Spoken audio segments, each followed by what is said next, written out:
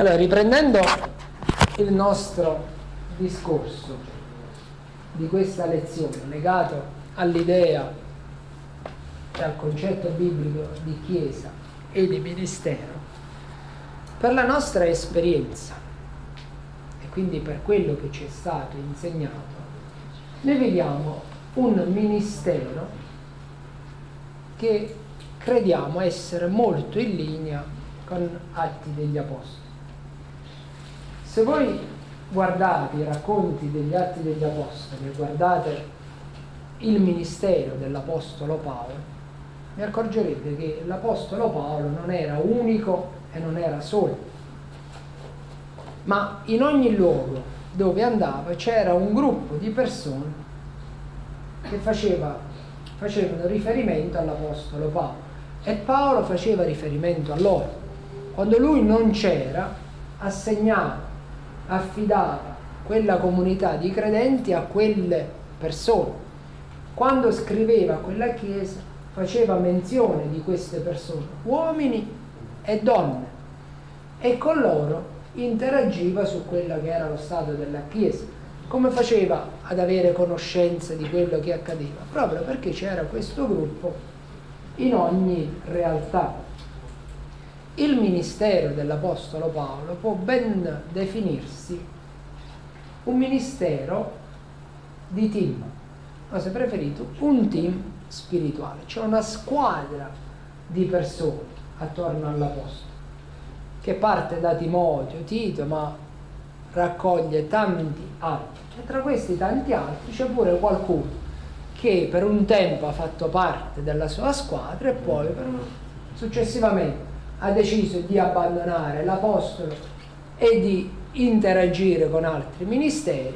Qualcun altro invece è tornato proprio al vecchio vomito, è tornato alle cose di prima, e questo ci testimonia quello che può essere ancora la nostra esperienza oggi. Per grazia di Dio, il ministero Nuova Pentecoste in un certo senso ha la stessa forma, dove intorno a un servitore più anziano, attorno a lui gira una squadra di servitori.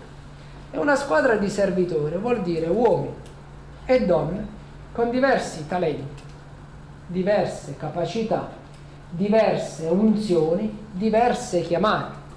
Non siamo tutti chiamati a fare la stessa cosa, altrimenti non avrebbe senso la squadra. C'è la squadra proprio perché, essendo lo spicchio del campo che il Signore ci ha affidato non relativamente piccolo, in questo pezzo del suo campo ci sono varie responsabilità, e attorno ad ogni responsabilità, attorno ad ogni ministero con una chiamata specifica, c'è un altro sviluppo ministeriale. Io posso fare il vostro esempio qui questa sera. In quella che è l'area di insegnamento, dove trova collocazione il mio ministero, la mia chiamata, oggi voi siete parte di questa realtà. Oggi state ricevendo delle indicazioni, degli insegnamenti che non sono riservati a tutta la Chiesa. Voi li ricevete primieramente con la speranza e con il desiderio e con la preghiera che da voi vengano fuori altri servitori che a secondo della chiamata, a secondo dell'unzione, a secondo della disposizione saranno seguiti da altri servitori. Molti di voi siete già allocati in una comunità locale dove già collaborate con un ministro locale e ricevete già un secondo affiancamento. C'è il pastore, il responsabile locale, che vi sta tracciando certe linee e vi sta dando possibilità di fare determinate cose. Altri siete coinvolti nella scuola domenicale, dove c'è un'altra responsabilità, dove c'è un'altra tipologia di lavoro e dove ricevete altre indicazioni e altri consigli. Ci sono alcuni di voi che fate parte dell'area musicale, stesso discorso, stessa realtà. Quindi vi rendete conto di quante responsabilità, di quanti ministeri, di quanti uomini, di quante donne sono già parte attiva di questa squadra, e noi speriamo che si possa sempre crescere. Il vostro numero testimonia che c'è un gruppo già di credenti che vuole fare qualcosa in più. Se io aggiungo il vostro numero a quelli del corso precedente, potrò dire a fine d'anno, anche se il nostro corso si protrarrà nell'anno a venire, che ho avuto il piacere di condividere diverse miserate con circa 100 credenti, uomini e donne, giovani e meno giovani, e 100 credenti, tutti che hanno un coinvolgimento già in qualche attività ecclesiale, ma 100 credenti che vogliono andare oltre, che vogliono fare qualcosa, che sentono una responsabilità. E quello che voi avvertite e sentite è molto probabilmente, io spero, il frutto dell'appartenenza alla Chiesa. Che cos'è l'appartenenza alla Chiesa? È una di quelle cose che non sempre è condivisa e non sempre è insegnata. Però tutti voi sapete che c'è una distinzione nei credenti, che è quella tra membri effettivi e membri simpatizzanti, si usa dire. Qual è la distinzione tra questi due? Qual è l'elemento che distingue gli effettivi dai simpatizzanti? Il battesimo in acqua. Quindi il battesimo, oltre a rappresentare una scelta del soggetto di testimoniare la propria fede nel Signore Gesù, ha un secondo significato. Il battesimo testimonia il proprio desiderio di voler appartenere alla famiglia dei santi, in maniera specifica di una determinata comunità, che è la comunità dove si decide di fare il battesimo. Però la vita ci insegna che possono esserci ragioni varie, motivi che possono costringere un credente a spostarsi e a cambiare comunità di appartenenza. Non sarà necessario un secondo battesimo. Non è che uno tutte le volte che entra a far parte di un'altra chiesa si battezza da capo. Assolutamente no. Perché il battesimo è in primis quell'atto con cui si testimonia la propria fede.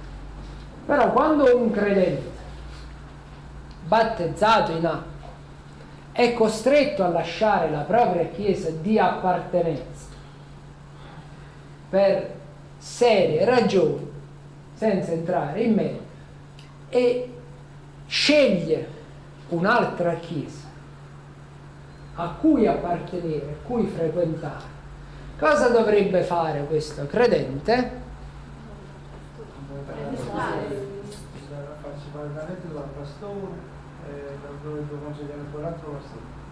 Dalla sua chiesa di appartenenza chiedere la lettera raccomandatoria, che non è di raccomandazione, ma è il documento che attesta la propria vita spirituale e con il quale questo credente si presenta ad un'altra chiesa. Non è sempre così, dovrebbe essere così. Quando è che non è così? Quando si cambia la chiesa non per ragioni del credente, ma con disaccordi con il ministero.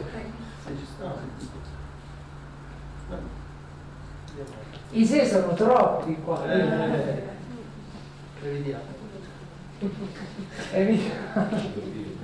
Non dovremmo evitare, ma dobbiamo invece limitare il discorso al nostro ministero e alla nostra Chiesa di appartenenza, intesa come comunità di credenti. Quindi al di là della provenienza che alcuni di voi potrebbero avere, oggi però, se qualcuno di voi dovesse cambiare aria, è parte di una Chiesa e di un ministero dove può chiedere la lettera raccomandatoria o la lettera di presentazione. Per cui a noi il passato non interessa, perché il passato non interessa neanche al Signore, che è abituato a prendere il passato e a gettarlo in fondo al mare. Stiamo parlando del presente e il vostro presente è questo, perché se qualcuno di voi cambia aria senza alcun minimo rispetto del ministero e del ministero di riferimento e della Chiesa di appartenenza, vuol dire uno che è un grande maleducato, due che il ministero non è stato capace di insegnargli qualcosa, e tre, se vogliamo salvare il ministero, che non ha mai capito niente. Però lo lasciamo alla fine, non lo diciamo, ma di solito di solito non lo si deve dire, ma si deve sempre pensare che non si è stati all'altezza e non si è fatto un buon lavoro. Però io sono certo che questa realtà non riguarda nessuno di voi. Stiamo ragionando per ipotesi, stiamo buttando delle parole per aria. Io ho scelto da questo libro, che non fa parte dell'elenco che vi ho dato e che ho letto qualche anno fa, che ho riletto l'anno scorso al precedente corso, ma soltanto con voi ho afferrato delle sensibili verità che vado a condividere adesso, e da questo libro ho estrapolato il capitolo 6, di quale riceverete copia alla fine della nostra lezione, che ha appunto questo titolo: la concezione biblica dell'appartenenza alla Chiesa. L'autore è un pastore battista che ha una comunità non molto grande,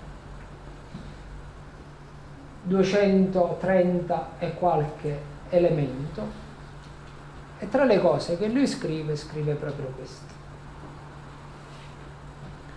Dice: quando io ho preso la responsabilità di questa Chiesa, dovete sapere che nel ministero della Chiesa Battista funziona che si fa la scuola, si fa il college ministeriale, si fa un percorso formativo, poi c'è un'istituzione che riconosce il ministero, i ministri sono stipendiati e ci sono le chiese che assumono il pastore.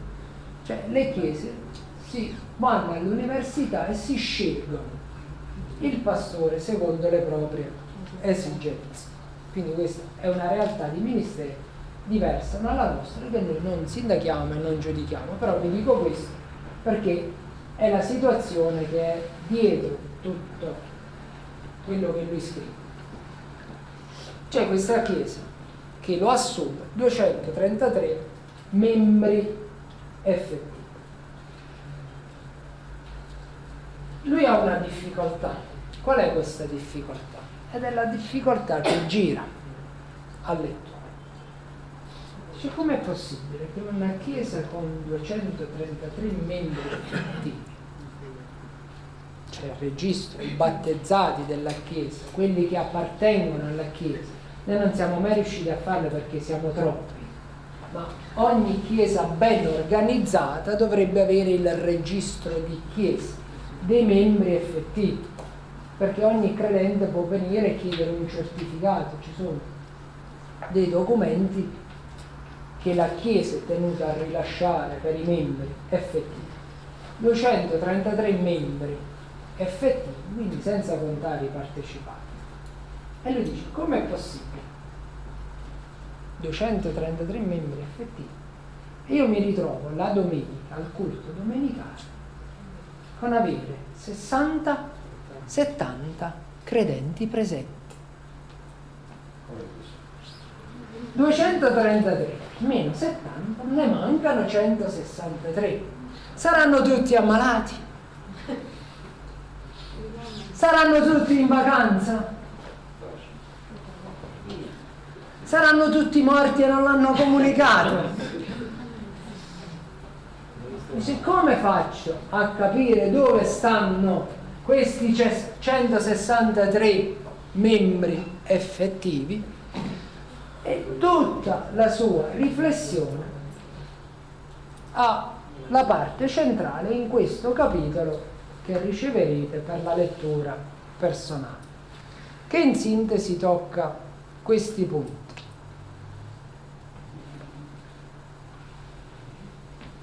Uno sul quale andiamo molto d'accordo è che probabilmente questi credenti non frequentano più il culto, la Chiesa, perché non si sentono impegnati.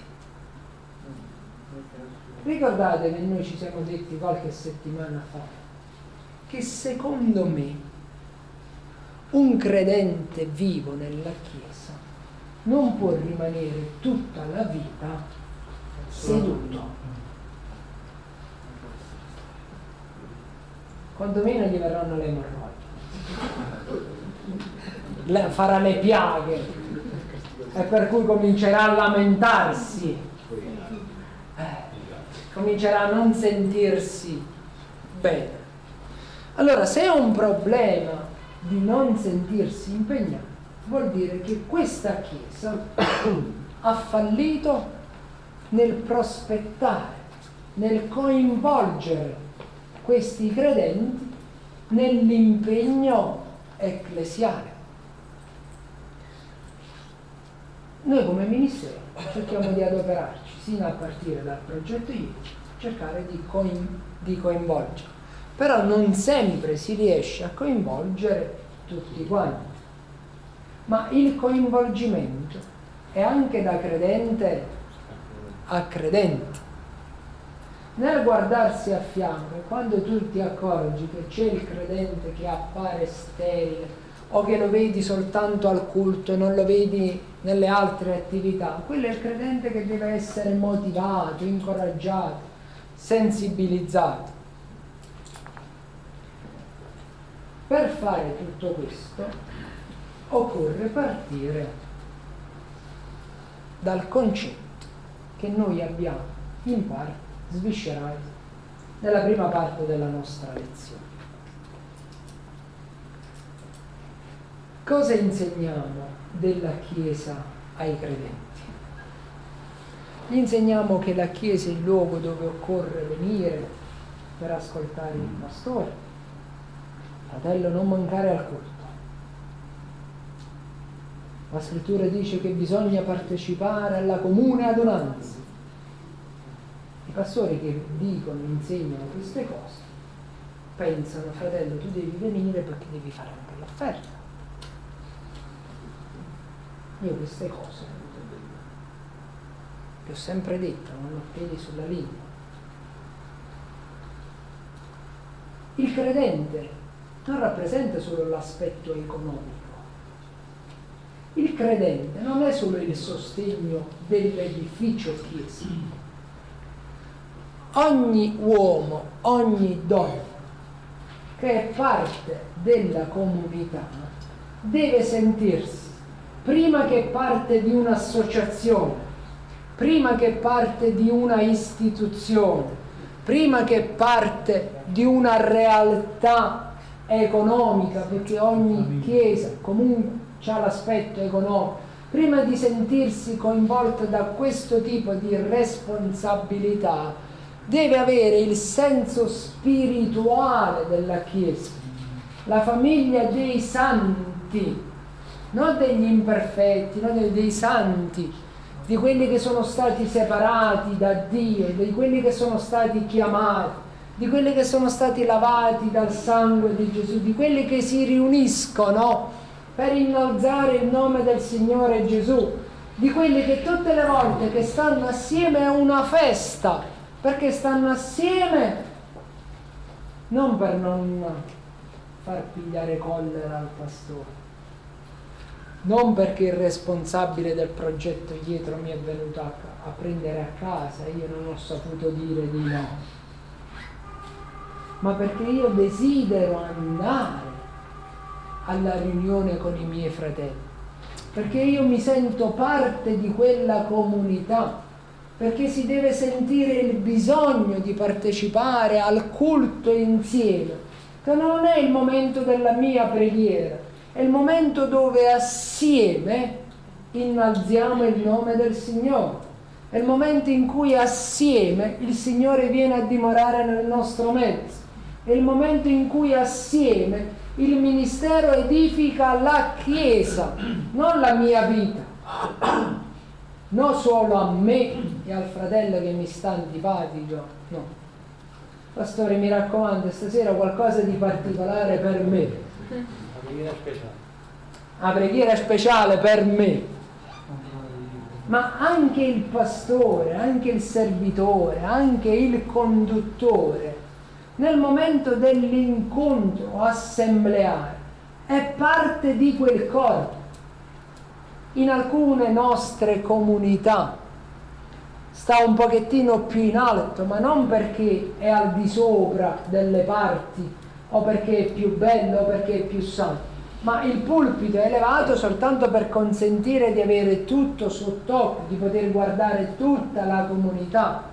Ma in quel momento, così come c'è una delle aperture dell'Apostolo Paolo, noi dovremmo considerare che non esistono i maschi e le donne. Non esiste l'illustre e il disgraziato. Non esiste il giovane e il vecchio. Nel momento della comunione dei santi c'è il corpo di Cristo. Quando voi guardate al vostro corpo, distinguete le varie parti o guardate e vi riferite adesso come al vostro corpo? Se parliamo del corpo e utilizziamo il termine corpo, la parola corpo non mette in risalto nella testa, nei piedi, nelle mani, ma dà l'idea di un insieme, di una unità di elementi che sono tutti raccolti. Abbiamo in noi l'idea di che cos'è un corpo. E la scrittura parla dell'assemblea, parla della comunità come del corpo di Cristo. Corpo di Cristo ci riporta a quello che dicevamo prima, di Cristo. Vuol dire che quel corpo rappresenta Cristo, che quel corpo deve manifestare Cristo, che chi guarda a quel corpo non deve vedere Antonio, non deve vedere il P, non deve vedere Aniello, non deve vedere Daniele, deve vedere Cristo. E come si fa a vedere Cristo? Se ci sono delle parti che vanno per fatti loro, se ci sono delle parti che si vogliono esaltare o mettere in mostra, bisogna annichilire se stessi. Quindi nel concetto e nel significato di Chiesa vuol dire essere innanzitutto insieme. Su questo parlare vi rendete conto di come molti di quei credenti che pregano nelle nostre chiese non hanno ancora chiaro questa verità. Anche di qualche conduttore che guida l'assemblea in un determinato modo non è chiara l'idea di comunità, di assemblea riunita nel nome del Signore. Tutto ciò a cui noi dobbiamo mirare è Cristo nel nostro mezzo, è esaltare Cristo. Non si deve fare riferimento alle difficoltà umane. Qui apro un inciso, perché poi il nostro parlare deve essere anche pratico, e se non vi faccio di questi riferimenti vi lascerò in un campo molto aleatorio. I conduttori, i musicisti che cercano di coinvolgere la comunità, non bisogna mai avere dei riferimenti personali. come vi vedo stanchi. Fratelli, sorridete. Vuol dire che già chi sta conducendo non ha ancora messo a fuoco che dobbiamo essere una comunione spirituale. Se ci riuniamo per innalzare Cristo, non baderemo al nostro corpo, perché la stanchezza voi ce la portiamo tutti quanti addosso. Non si può arrivare in chiesa e spogliarsi della stanchezza. Siamo già annichiliti fisicamente. Allora non vorremmo essere anche offesi da chi ci deve condurre. Come siete stanchi, abbi pazienza, questi siamo. Ma tu che sei alla conduzione devi prendere di me la parte spirituale. È la mia parte spirituale innanzitutto che deve lodare il Signore. Perché se la mia parte spirituale si unisce nella comunione spirituale e si eleva al cospetto del Signore, molto probabilmente, se il mio spirito sarà forte, la mia carne sarà trascinata dallo spirito. Ma se tu mi vuoi pigliare per la carne, il mio spirito, allora vi accorgete allora che se cominciamo a focalizzare le verità scritturali, come cambiano prospettiva certe indicazioni, certi suggerimenti, e come invece è chiamata a crescere la nostra sensibilità ministeriale. La tragedia è che certe cose ce le dovremmo dire con una platea molto più larga. Ma a me non interessa la platea più larga. A me interessa che voi ascoltate queste cose e domani sarete portatori di questa sensibilità a quelli che verranno dopo di voi. Non guardate al presente, e se la vostra sensibilità cresce, non commettete l'errore di cadere nel giudizio continuamente. Anzi, sarete 2 volte responsabili, perché se oggi la vostra sensibilità al culto si apre ad una certa prospettiva, voi anziché giudicare l'operato degli altri, vi dovete operare per contribuire all'edificazione degli altri, vi dovete adoperare alla crescita di quella che è l'opera che il Signore ci ha posto. Io vi elenco quelli che sono i punti. Li troviamo anche in dispensa? Sì, li trovate anche in dispensa, potete evitare.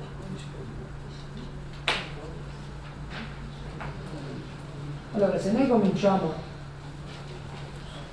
a pensare al concetto di appartenenza, riusciamo a capire cosa vuol dire essere discepoli. Perché già vi citavo il passaggio di vi riconosceranno l'amore che vi portate gli uni per gli altri, al di là dell'amore che deve essere manifestato. Il testo ci evidenzia questo: gli uni per gli altri. Vuol dire innanzitutto che ci devono essere gli altri nella mia vita. Io per carattere, per indole, avrei desiderato una chiesa fatta soltanto da me, dove non avrei dovuto confrontare le mie idee, dove sarei stato io solo e Dio, io parlo a lui, lui parla a me. Ma questa non è la Chiesa della Bibbia.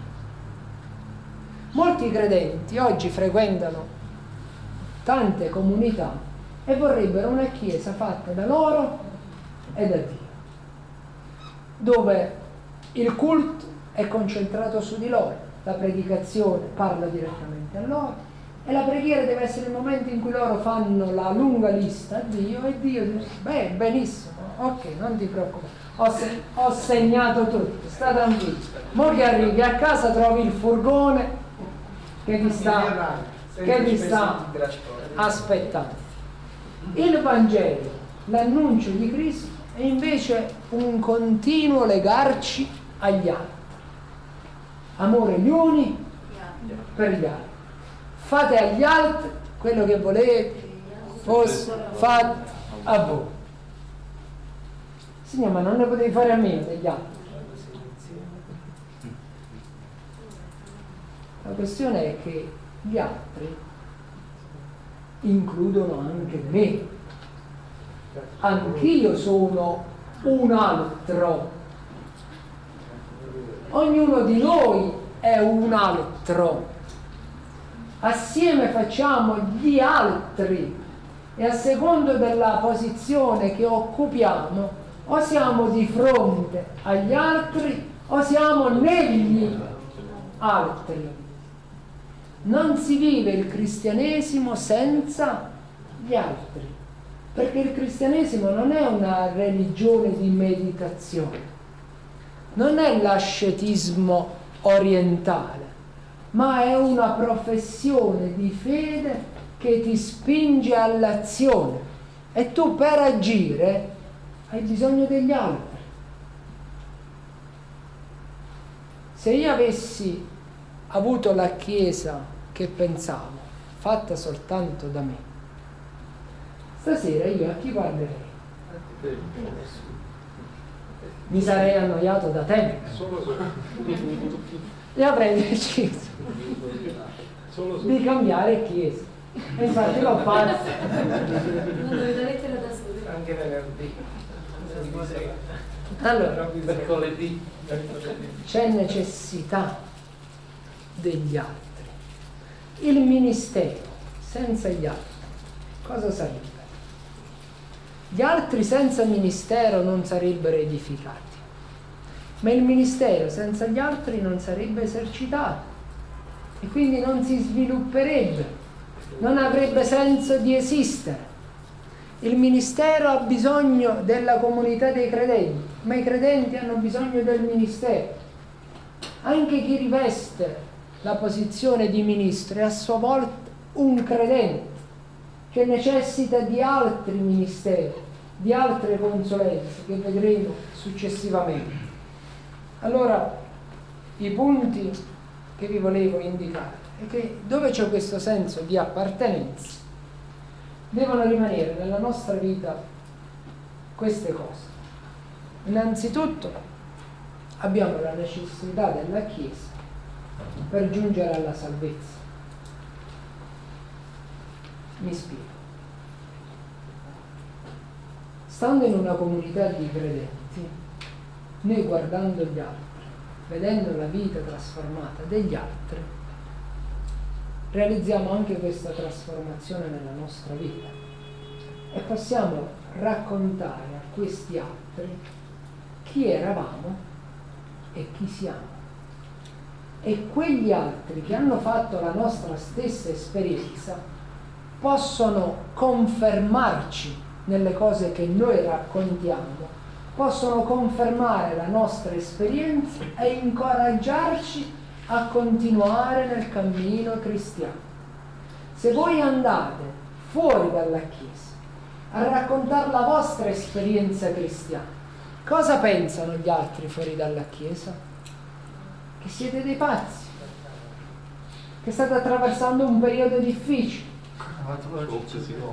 che probabilmente vostra moglie o vostro marito vi ha lasciato, oppure che siete sotto fattura, sotto qualche realtà spirituale. La Chiesa diventa per noi un elemento di certezza. L'esperienza che si fa, convissuta e condivisa con gli altri, rafforza la nostra fede.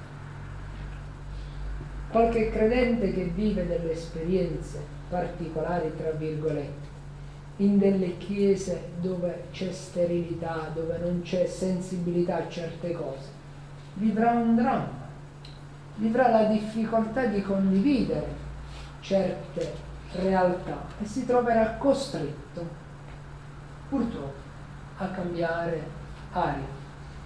Ma questo per noi non esiste. Certezza. Punto secondo, evangelizzare. Come li mandò Gesù i discepoli? Due. Già da lì c'è il bisogno di qualcun altro a fianco a noi, ma anche perché la presenza dell'altro è un incoraggiamento, o è un appoggio, o è un sostegno.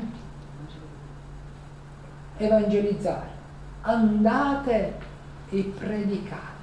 Gesù questo mandato lo riservò a tutto il gruppo, non lo diede personalmente a qualcuno. Quindi c'è un'opera della Chiesa che appartiene a tutti quanti noi. C'è un'evangelizzazione che ci vede coinvolti come Chiesa, ma c'è anche la nostra evangelizzazione personale, che nel momento in cui noi la adempiamo, non la adempiamo da soli. Sappiamo che quando evangelizziamo qualcuno, c'è con noi un'intera comunità, che sarà la comunità che è pronta ad accogliere probabilmente la persona che noi stiamo evangelizzando. Perché quando noi annunciamo l'Evangelo a qualcuno, dopo non è che gli andiamo a fare la cura domiciliare, non è che gli andiamo a praticare il battesimo noi, non è che gli andiamo a spezzare il pane, a distribuire il vino, non è che diventiamo noi il responsabile della sua anima, ma c'è una Chiesa, c'è una comunità che lo deve accogliere, istruire e formare nelle vie del Signore. Punto secondo. Punto terzo. La Chiesa è necessaria per smascherare i falsi evangeli. Vi leggo questa storia. Alcuni anni fa andai a trovare una parente che non vedevo da bambino.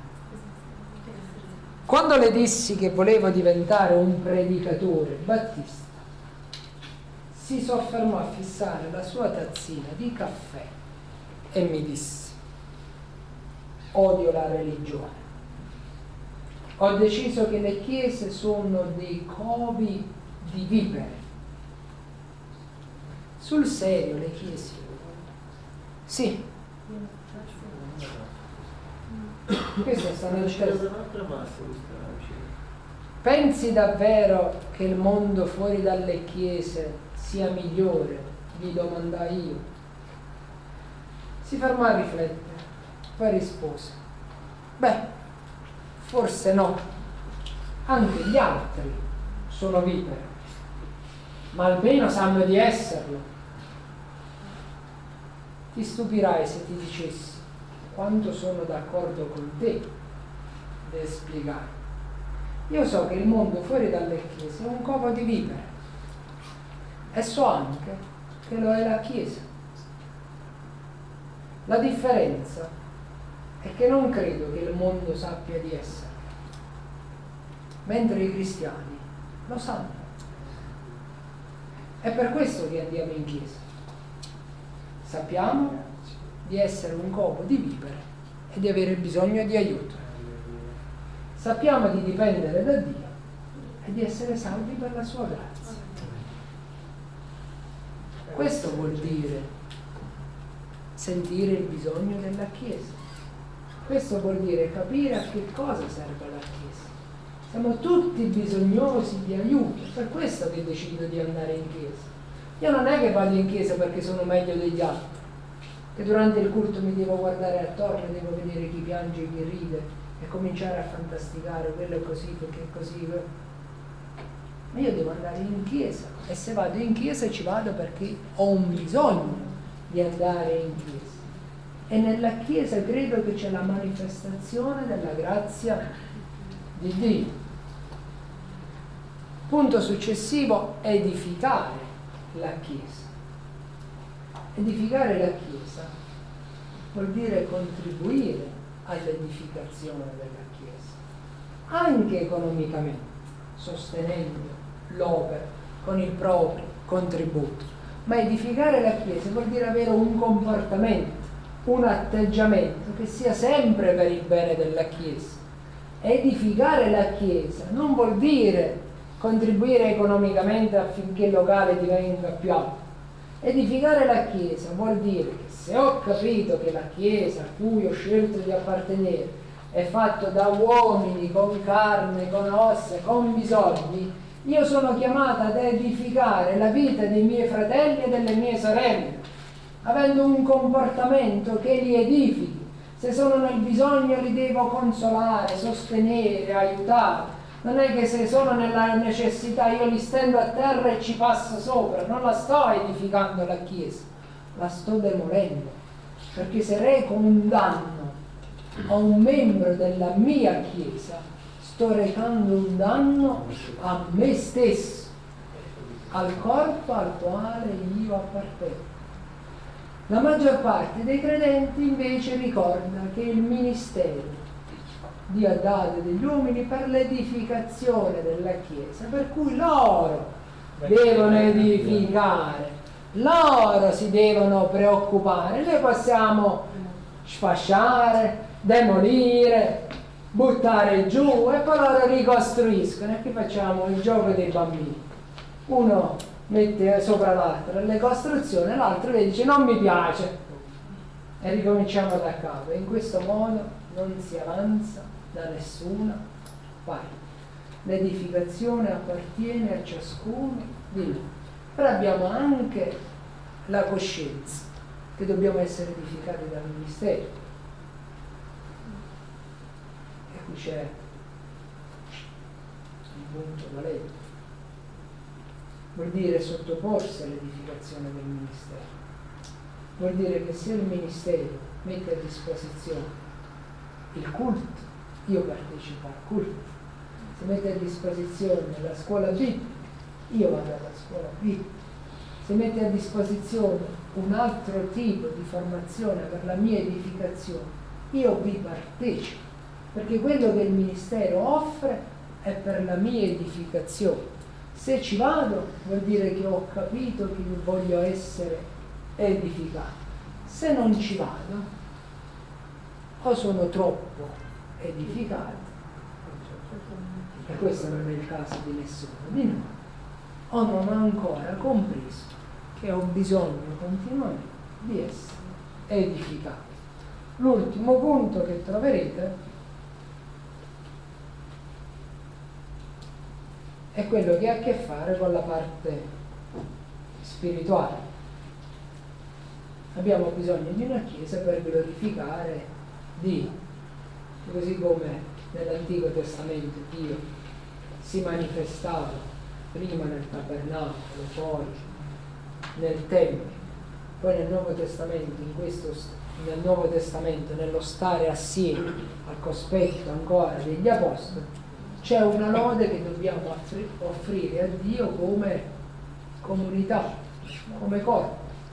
La Scrittura ci dice che noi siamo un sacrificio vivente, chiamato ad essere un sacrificio accettevole ancora al cospetto del Signore. E poi troverete tante altre cose interessanti da leggere e vi accorgerete che forse tutti quanti noi, me incluso, non abbiamo ancora compreso nella sua piena totalità cosa vuol dire appartenere ad una Chiesa. Sotto questo aspetto credo che dobbiamo crescere tutti quanti e cominciare a sentire meglio e con maggiore sensibilità la vita che è attorno a noi, perché spesso viviamo nella Chiesa ma viviamo soltanto di noi stessi, esistiamo solo noi, ci basta quello che facciamo noi, non ci interessiamo della vita degli altri, vorremmo che gli altri si interessassero alla nostra, vorremmo che gli altri ci seguissero, ma quegli altri guardano a me come a un altro. E dobbiamo imparare ad essere altri tutti assieme.